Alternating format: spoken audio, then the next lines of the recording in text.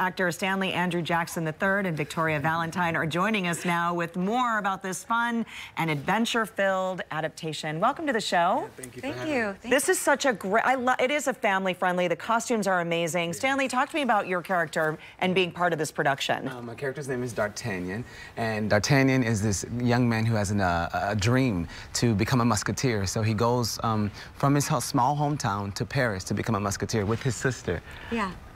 Sister. Sabine, D'Artagnan's sister, she also has a dream of fighting alongside her brother and defending the king and queen's honor, and she wants a big as life as she can get. Yeah. It's a great storyline, and as we're seeing some video from what happens on stage, there's a lot of action, but there's also a lot of humor in the show, right? Yes, there's so much humor.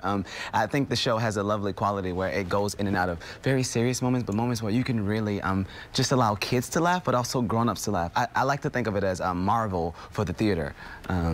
Action-packed, for sure. And I think there's always some sort of memory that adults we can relate to the Three Musketeers, whether it's a cartoon adaptation or a theater where you're saying, you know, the adults are kind of laughing with the humor. There's something that everybody's going to take away from it. Victoria, what about you playing sort of this like female go-get-it girl power role? That's pretty awesome. Yeah, it is so fun that she just drops in and decides this is what I want, and it's funny along the way because she just demands that everybody accept her for who she is, and she is not afraid to poke fun at the story that says, what is this girl doing in the 17th century?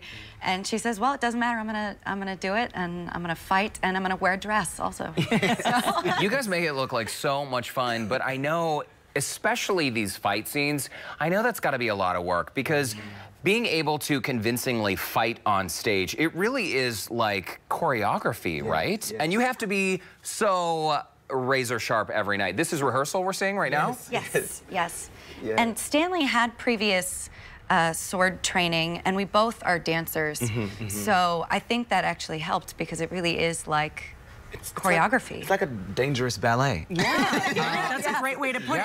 I'm sorry, a former sword training. What's the sword training? So I got my master's in classical theater at the Royal Central School of Speech and Drama in London, and so a module of that training we had to do sword fighting. So well, excuse me. I mean, this role was made for you.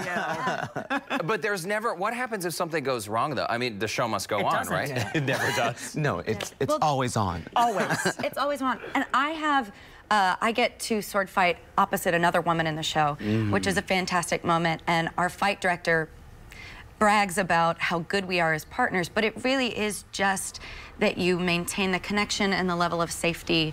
There is a constant ebb and flow of communication, so it is very safe. Yeah, are they real swords? They are real swords, but they are dull, so there are no sharp edges. Okay. But they are real. But even with a dull edge, if you...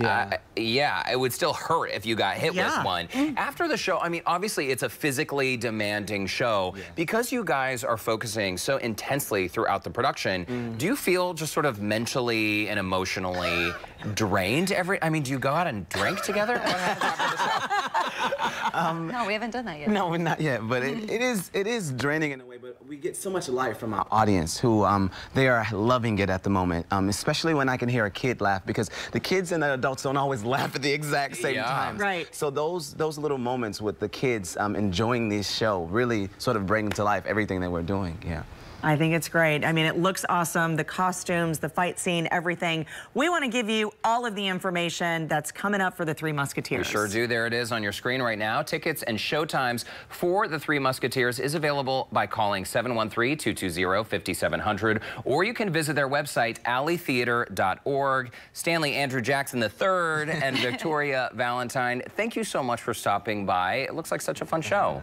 Thank you for having us.